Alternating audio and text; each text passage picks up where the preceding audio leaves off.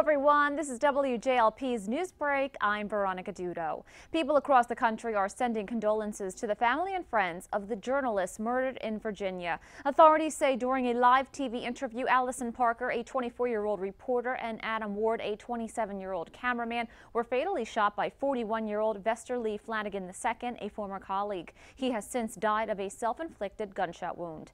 Forecasters are closely watching Tropical Storm Erika, the fifth named storm of the Atlantic hurricane season. The Florida State Emergency Operations Center is monitoring the storm. Officials say it could threaten the East Coast next week. And the trade organization for the leading U.S. airlines estimates that 14.2 million people are expected to fly over the Labor Day holiday.